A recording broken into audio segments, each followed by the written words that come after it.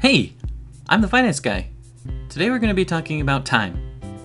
Give me a like if you like whales. Subscribe and hit the bell. I make videos like this all the time. So the good thing I really like about time is that we all have the same amount, 24 hours in a given day.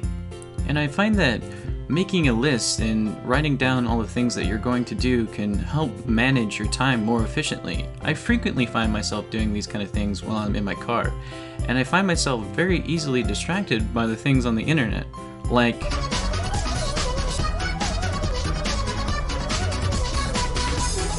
and I think if you stop and really actually think about what you're doing, you realize that you probably shouldn't be doing that right now. And you should be balancing your time around things that really benefit you in the long run, like studying instead of, gaming, or whatever that may be.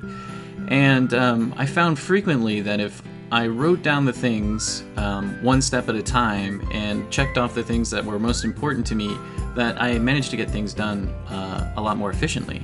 And I think that taking a break and also thinking about what you're going to do next can really help you as well. Writing down things on a calendar that you need to get done and then marking those off can also really help you in the long run as well. And I think if you guys do this, I think if you start managing your time more efficiently, doing the things that you should be doing instead of you shouldn't be doing, you're going to be more financially successful, and it's going to save you a lot of money in the long run. So thank you so much for watching, guys. Please subscribe, like, comment down below. I really like to hear your thoughts about time efficiency. See you again soon.